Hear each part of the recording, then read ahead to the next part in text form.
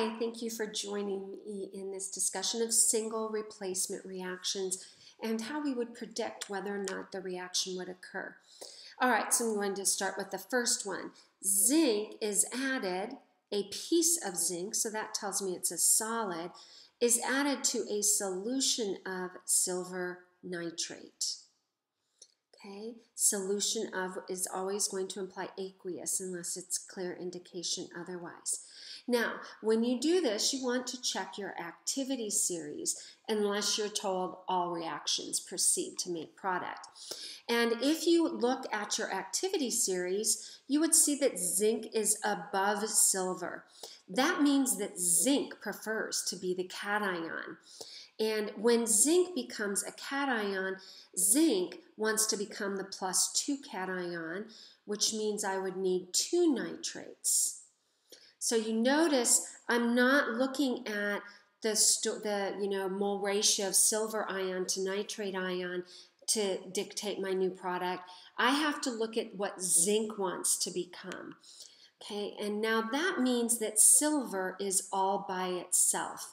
If it's all by itself, it has an oxidation number of 0. Now, I do need to balance this. So I've got 2 nitrates on the right side, so I need 2 on the left, and that means I need 2 silvers. Now, a common question that you'd be asked is this a redox? And the simplest way to do that is say I have a pure element all by itself. It's 0. In a compound, it's not 0. Here, it's in a compound. The silver is not 0. On the product side, it's 0. So when you see elements going in and out of compounds, that's usually a quick estimation or guesstimate that it's a redox. In actuality, what happened is zinc lost 2 electrons,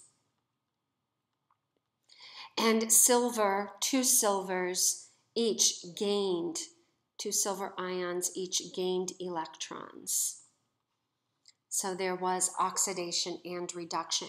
And you will find that single replacement is always a redox when it happens. Okay? So lithium is added to a solution of barium hydroxide. So which one? And so lithium's a metal, it's a solid, aqueous. I should have put my states above here. All nitrates are aqueous, are soluble without exception. Lithium is above barium, so lithium prefers to be the cation, and it's not. So that means that it's not what it prefers to be, and so this reaction would proceed, and I get pure barium. Okay, and I need a 2 there and a 2 there to balance it, and yes, all single replacements are redox. Yes, yes, yes, yes, yes. Okay, fluorine gas is bubbled through a solution of strontium bromide. Now, in the case of nonmetals, what you want to do is identify which one wants to be the anion. Does fluorine want to be an anion or bromine want to be the anion? Fluorine is above bromine on the periodic table. So fluorine prefers to be the anion here. So we'd have strontium fluoride, which actually forms a solid if I'm memorizing my solubility rules properly, and that's going to make liquid bromine likely separate out. Okay, let me get us a little more space here. I want to go through these a couple very quickly. Magnesium is added to phosphoric acid. That would be a solid piece. Acids by definition are aqueous. Okay, magnesium is above hydrogen on that activity series. So that means it will replace hydrogen in an acid.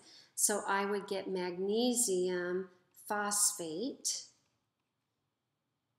which would be a solid, and hydrogen gas would bubble out.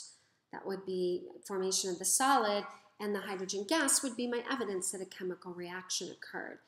And now we would need to do a little bit of balancing here. Double check me, I think I've got that right. I did that pretty quickly. So, okay, sodium added to water. Fun experiment to do.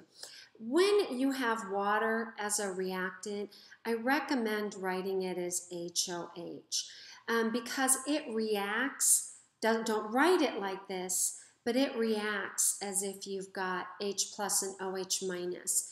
And the sodium wants to be a cation, so it will react with hydroxide, and then you get hydrogen gas.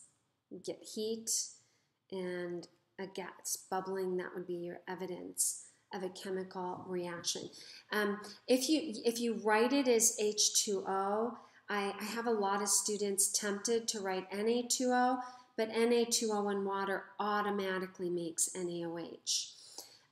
So if you're in IB, this is called a basic anhydride.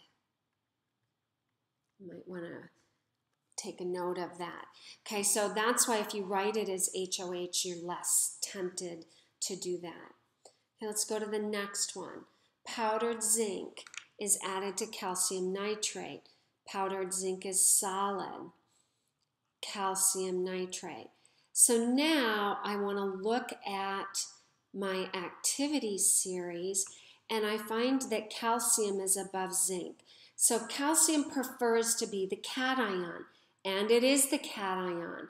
There is no driving force, so no reaction, no driving force for this to occur. Okay, bromine is added drop by drop, slowly added to a solution of sodium chloride. Now I'm comparing bromine and chlorine. If you look at the periodic table, chlorine prefers to be the anion chloride, and it is in this case. And so there is no drive.